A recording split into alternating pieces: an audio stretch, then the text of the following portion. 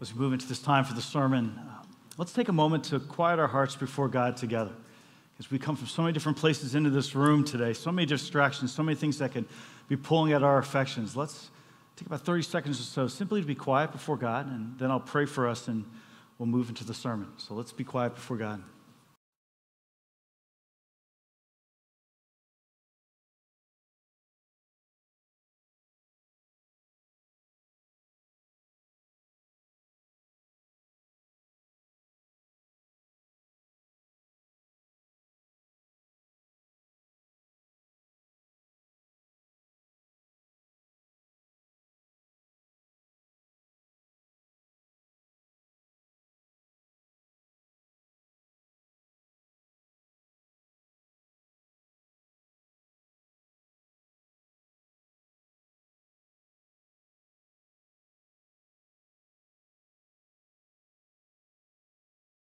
Lord, as we come to you now in prayer, God, we're reminded from Psalm 40, these great words of your servant David. I waited patiently for the Lord. He turned to me and heard my cry. He lifted me out of the slimy pit, out of the mud and mire. He set my feet on a rock and gave me a firm place to stand. He put a new song in my mouth, a hymn of praise to our God.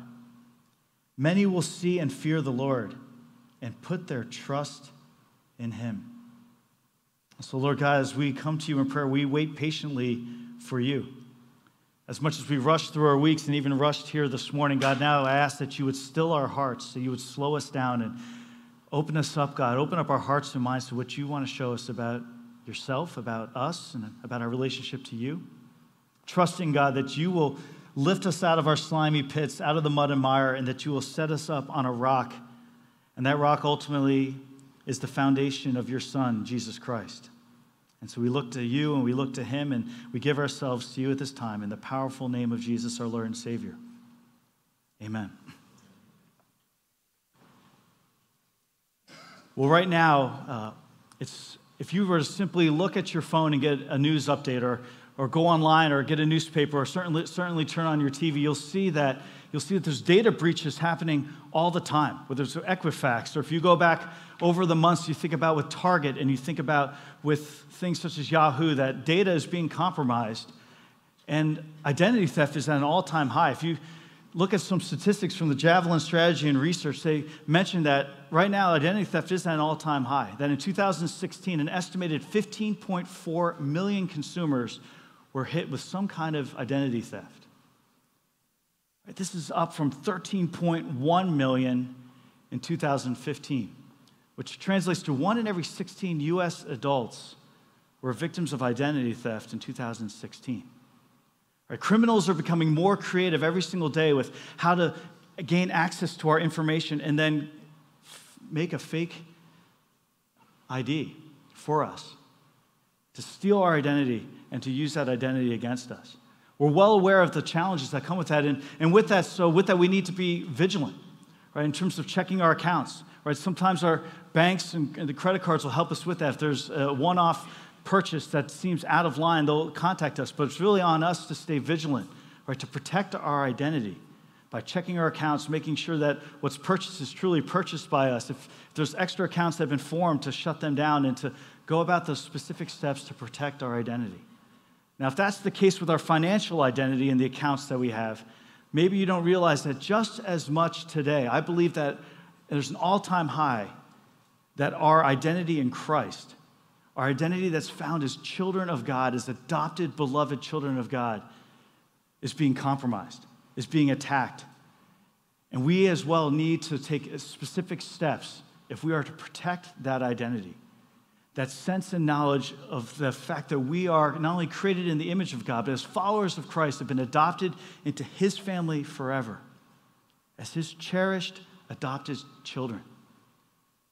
Children that he loves unconditionally.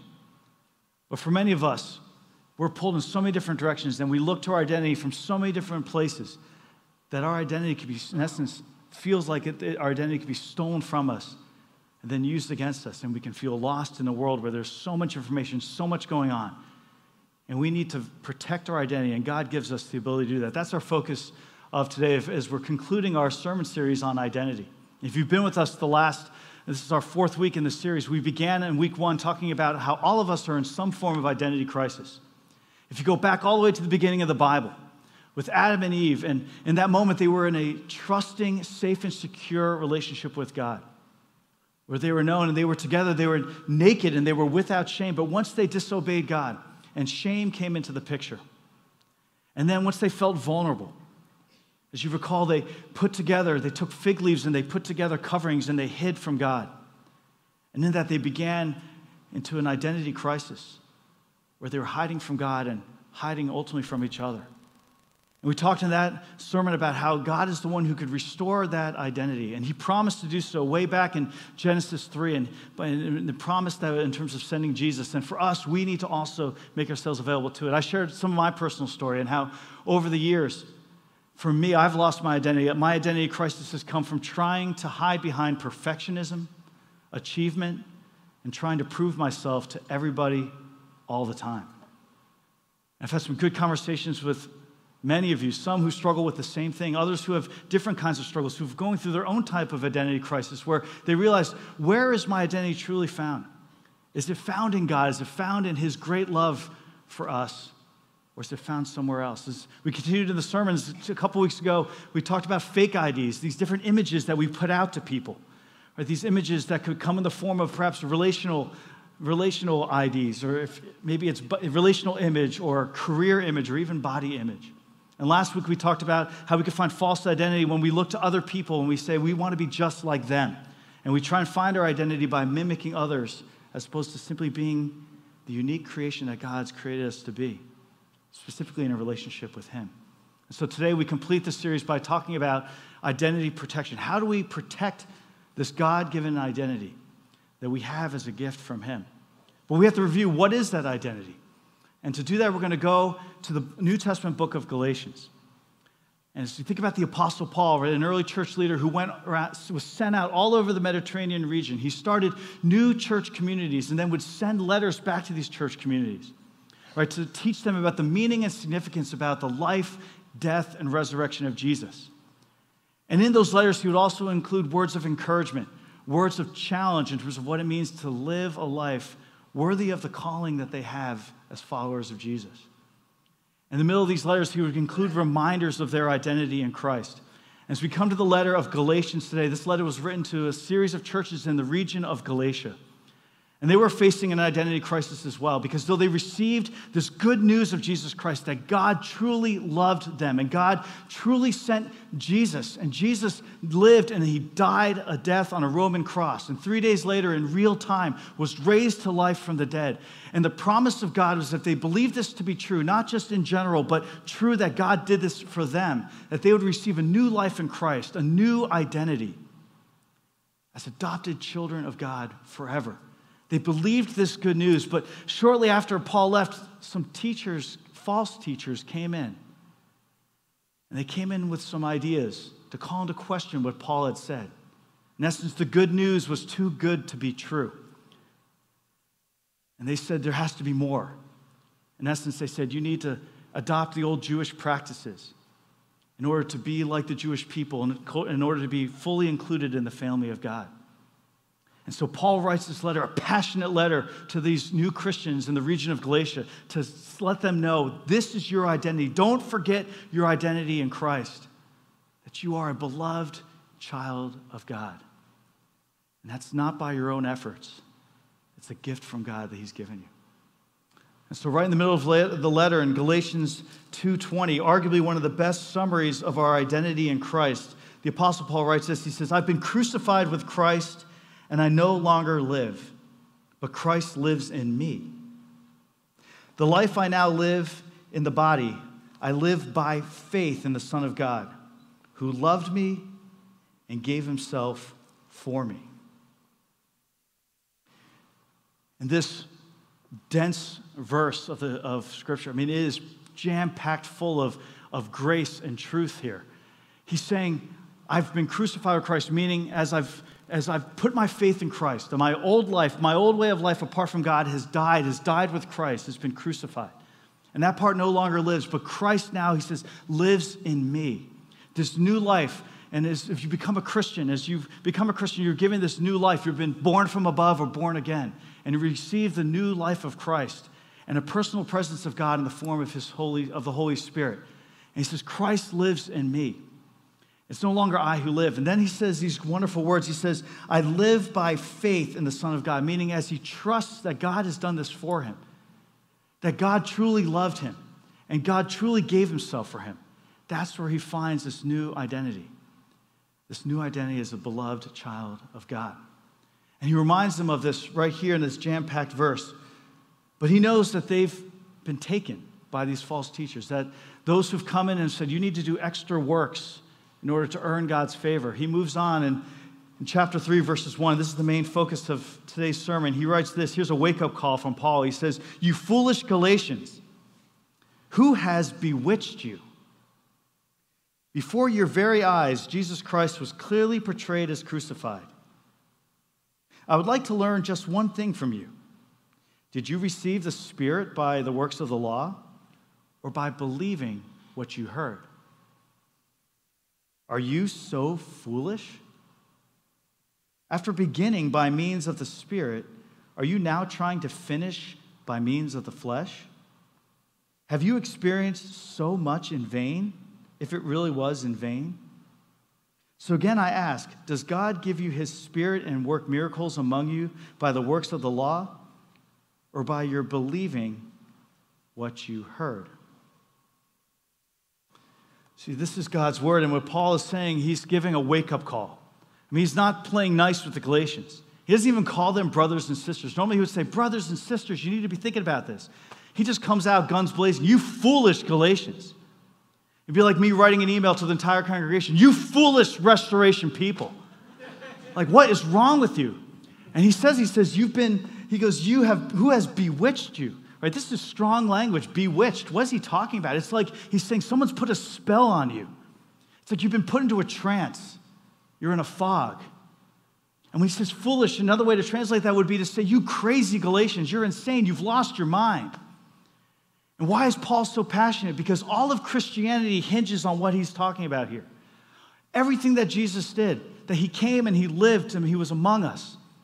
And he was crucified and he was dead and buried, as we say in the Creed. And 3 days later, he was raised to life from the dead, overcoming sin, overcoming evil, overcoming death itself. The great news of God that he came out of his great love for us to rescue us and to restore us. And Paul's passionate here. He says, you need to wake up because you're losing your identity. You're losing your identity in the fact that God did this for you. And you received this new life, and you experienced his grace and his love, and the freedom and the joy that comes from knowing you don't have to do everything in order to gain God's acceptance. He's done it for you. And Paul's saying, you need to wake up, you foolish Galatians. He's ultimately saying this in love, not to shame them. He's like, you're out of your mind. You need to refocus and remember your identity. Your identity that's ultimately found, not in what you can do. In his words, the works of the law, meaning by our own efforts or by the flesh, but by believing what you've heard.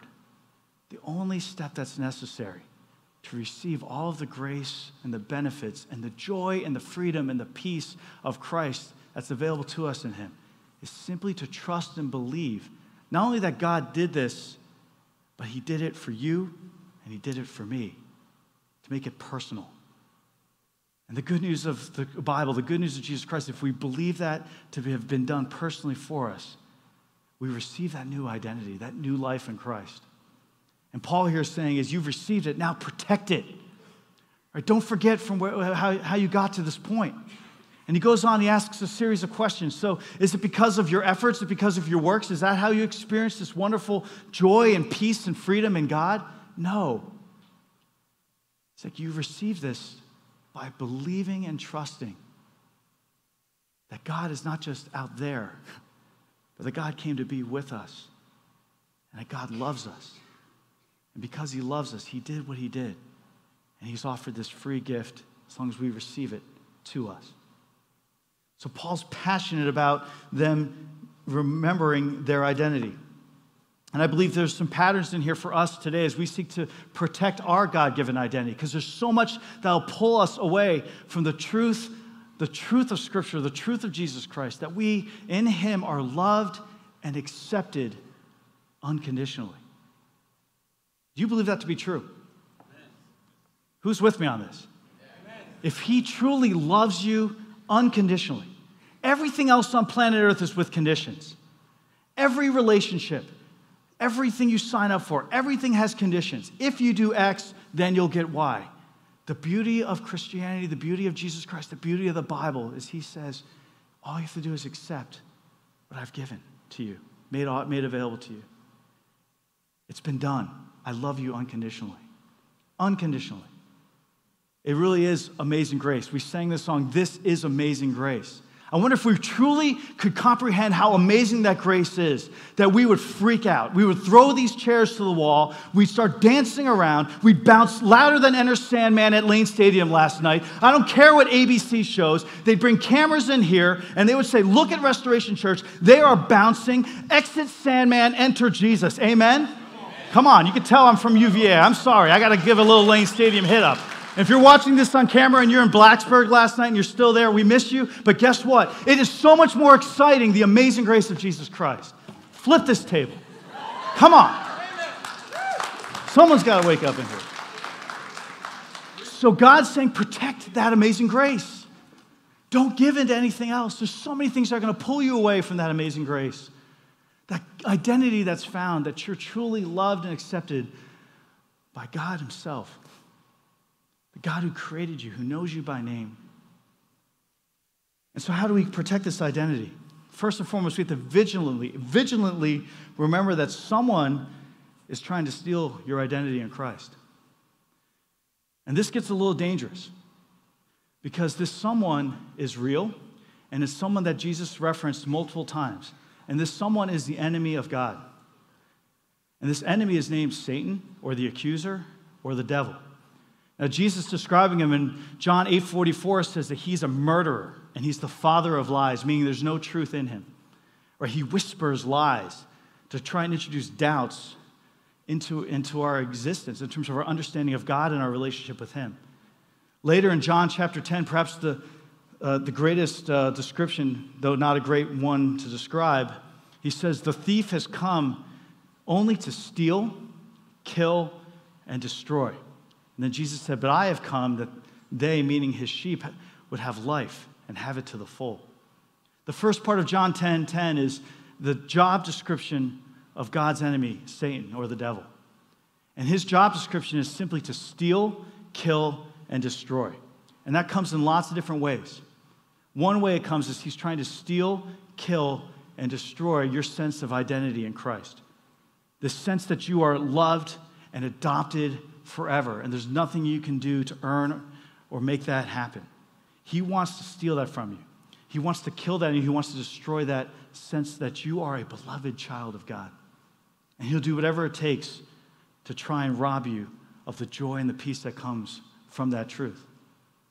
And we have to get real with that. As much as we can get real with trying to protect our financial identity in terms of checking our accounts or making sure we have all the protections in place, even more so with our spiritual lives and our identity in Christ, we need to vigilantly be aware that there is someone who's actively working against your experience of God's love and grace. That's no one to be scared of, because the good news is that Jesus came and he died and he didn't stay in the grave. 3 days later, he was raised to life, overcoming all evil, including Satan himself. And so the good news of the Bible is that that war is already done. That ship has sailed. There's still a struggle until Jesus comes back, but ultimately the one who's in us, we read in 1 John, is greater than the one, him who's in the world. So we have nothing to be scared of, but we have to be aware. He's trying to steal your sense of identity in God's love for you.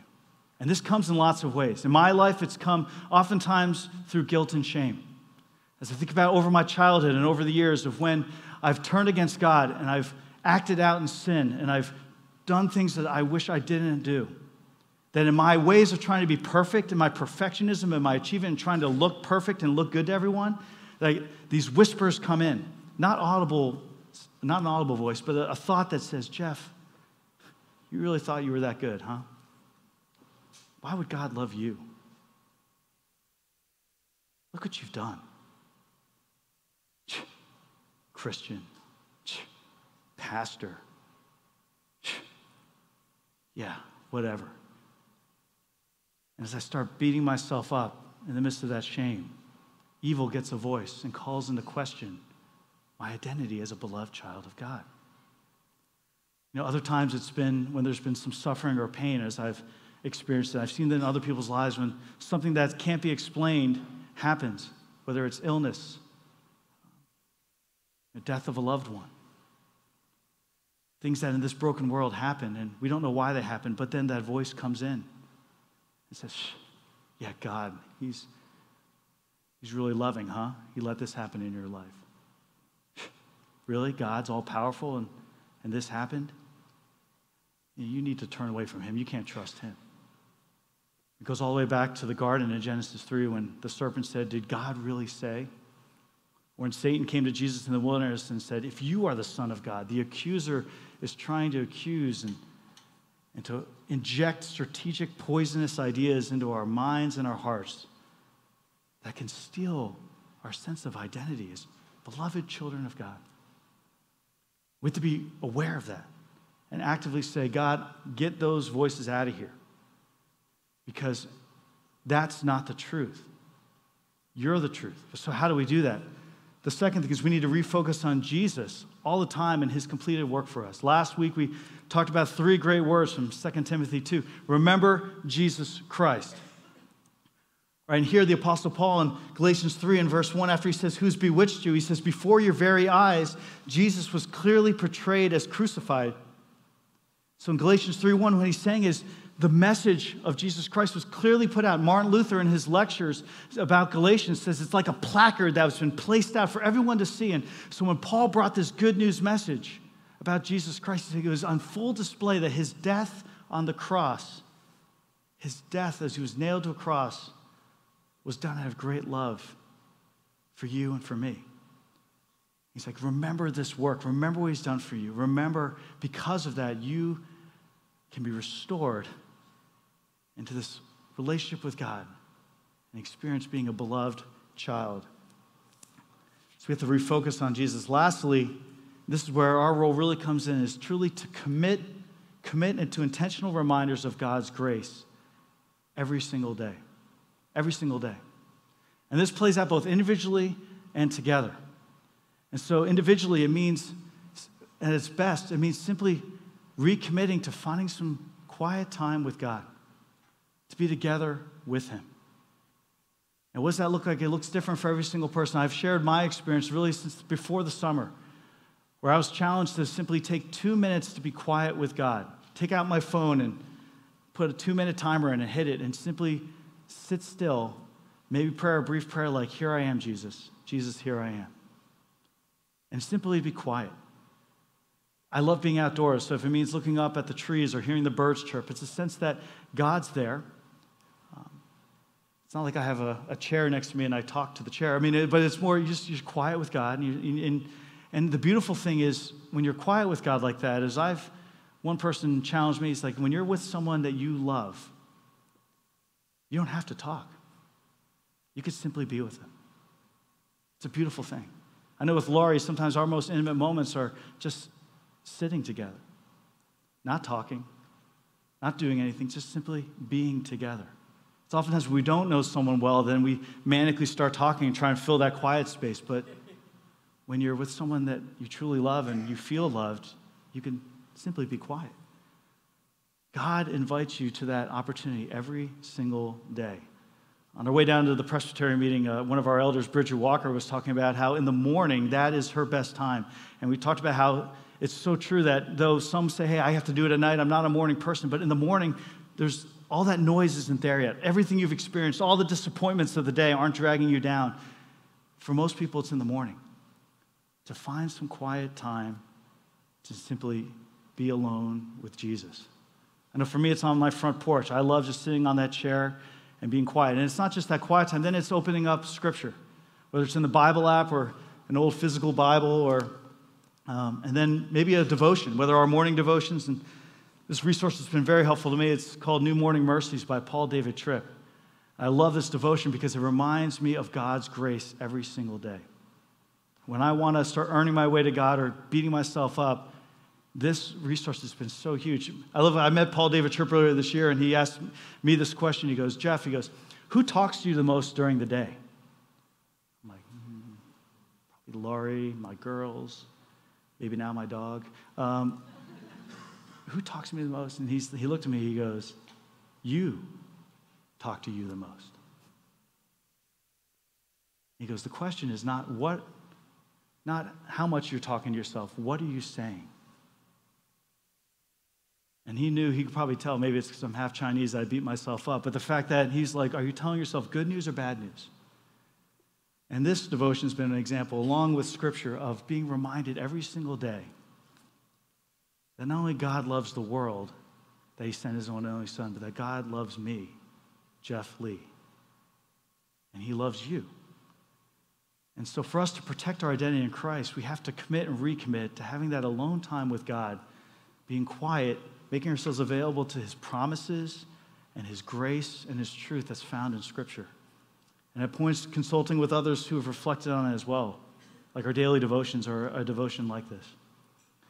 I would say, too, on a weekly basis, it involves committing to being with God. And you've done it this morning. There's something that happens in a worship service. This is a time that's set apart by God, that he recalibrates our heart and realigns our heart and our mind to what's on his heart and mind. And something special happens here.